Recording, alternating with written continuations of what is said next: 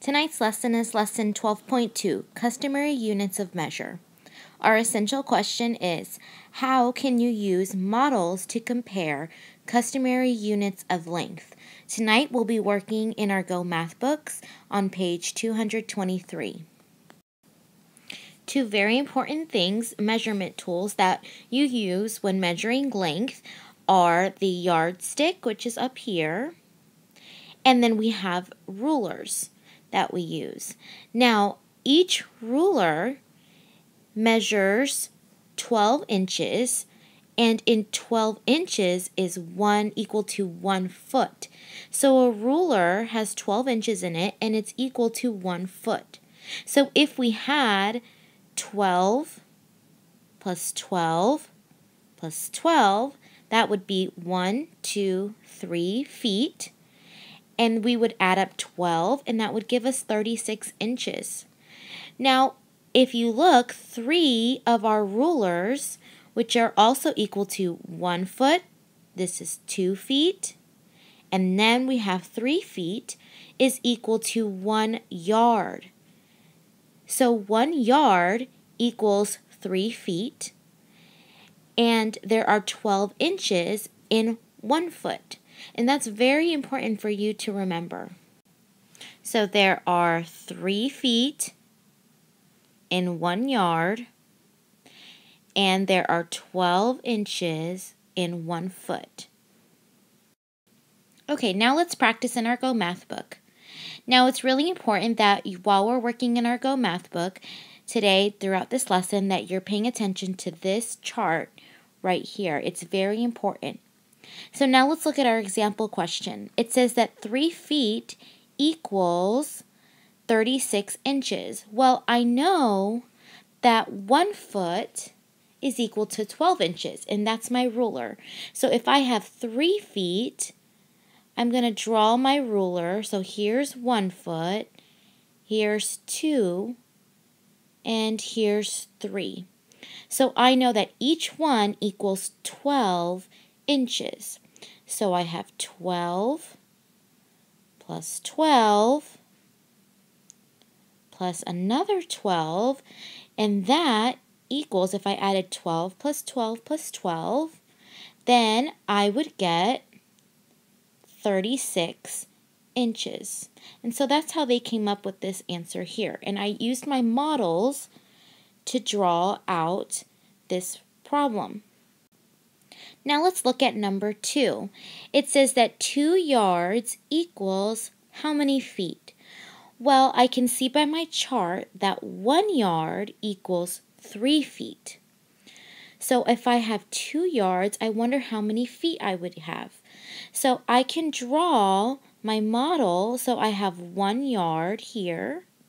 I'm going to put 1 yard. So I know that's what it equals to. And then I have 2 yards here. So I have 2 yards.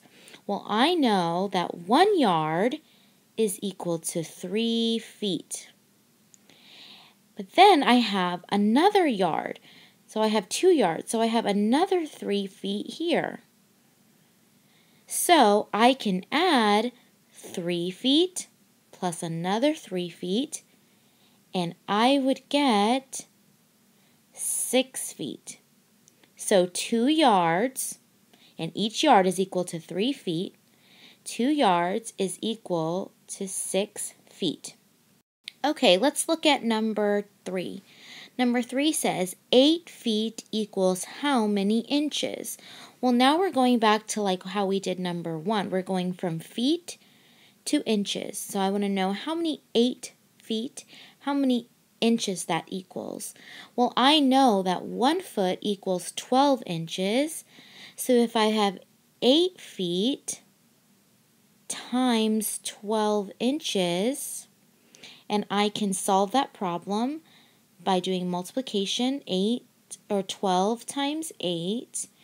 2 times 8 is 16. I carry my 1 to my tens place.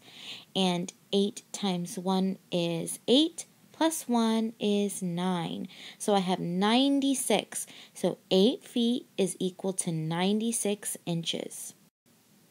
All right, number 4 says 7 yards equals how many feet? Well, I know that 1 yard equals 3 feet. So if I have 7 yards, then I would say 7 yards times 3 feet, and that would equal 21. So 7 yards equals 21 feet. And that would be like me having 7 yards. So this equals my yards here, and I have 7 of them, and each one is equal to 3 feet. So that would be like adding 3 7 times. 7 yards times 3 feet, and then I would get 21. Okay, I want you to try numbers 5, 6, and 7 on your own. Make sure to use your chart if you need it, and press pause, and when you're ready to go over the answers, you can press play. Okay, number 5 says 4 feet equals, and you should have 48 inches because we should have had 4 feet, and 1 foot equals 12 inches. So if I have 4 feet, I'm going to say 4 times 12, and that would give me 48 inches. For number 6, it says 15 yards, and it would equal 45 feet.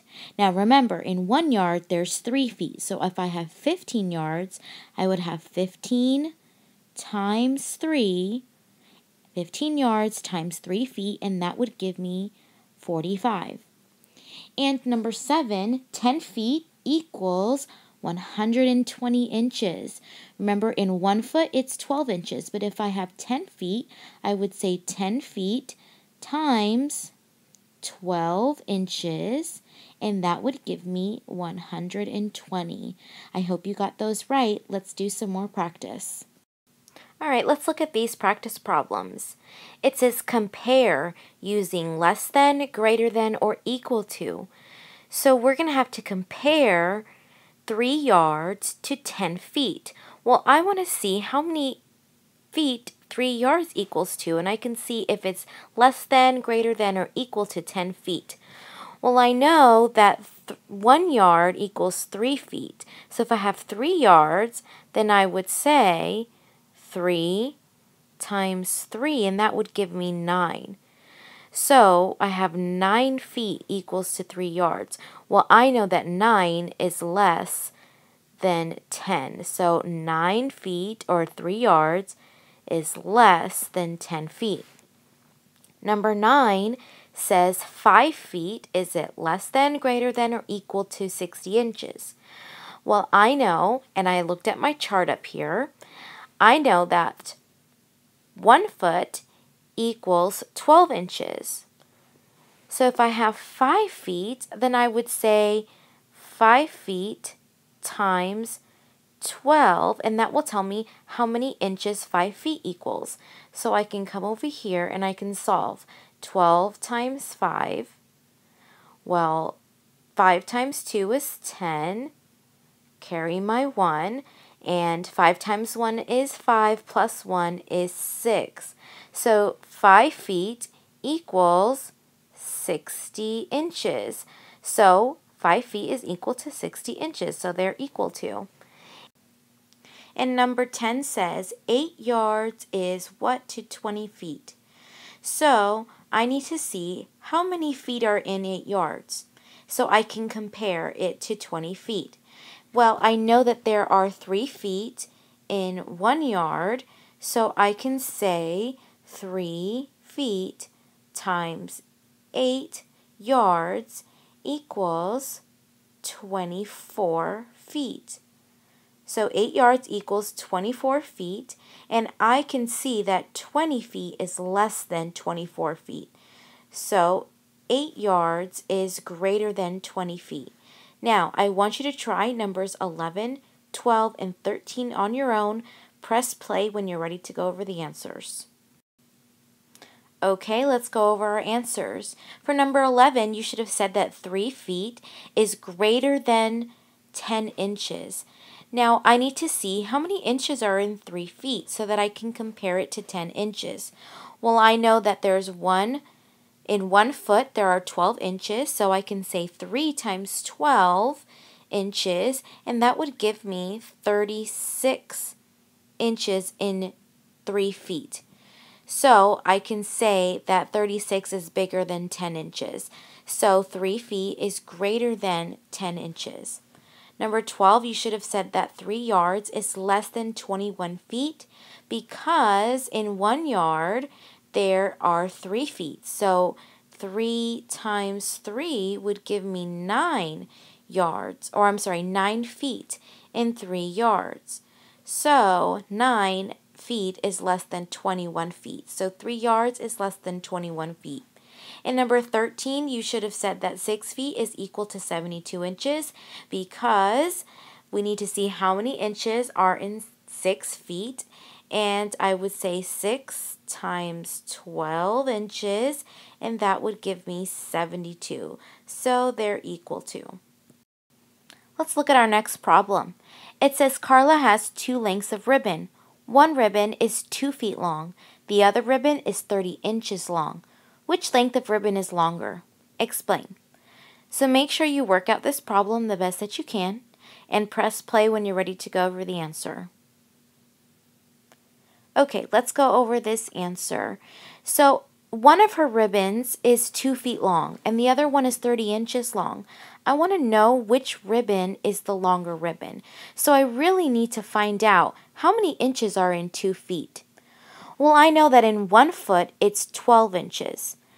So I have 2 feet. So I can say that 2 feet times 12 inches, and that would give me 24. So in her first ribbon is 24 inches long. The second ribbon is 30 inches long. So I can already see which one is the bigger or the longer ribbon. It would be the ribbon that is 30 inches long. So my answer should be 30 inches because 30 inches is longer than 24 inches. Here's our next practice problem.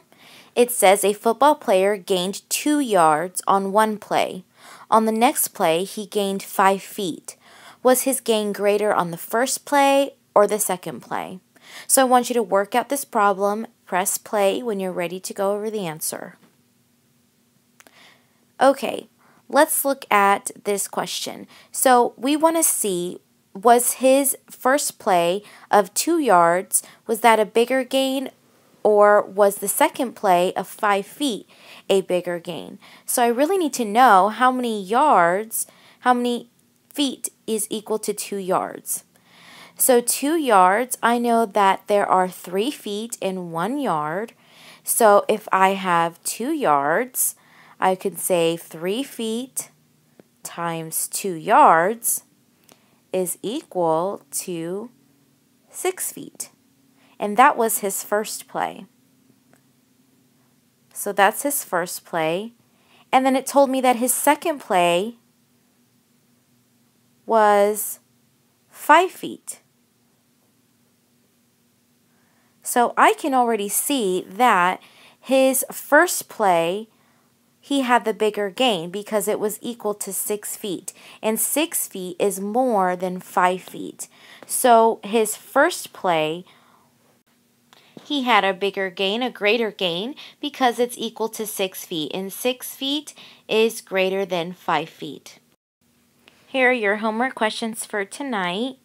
And these are the first 2 questions on page 224 in your Go Math book. So I want you to work out numbers 1 and 2. And then you're going to work on the last 4 review questions on page 224 on your own.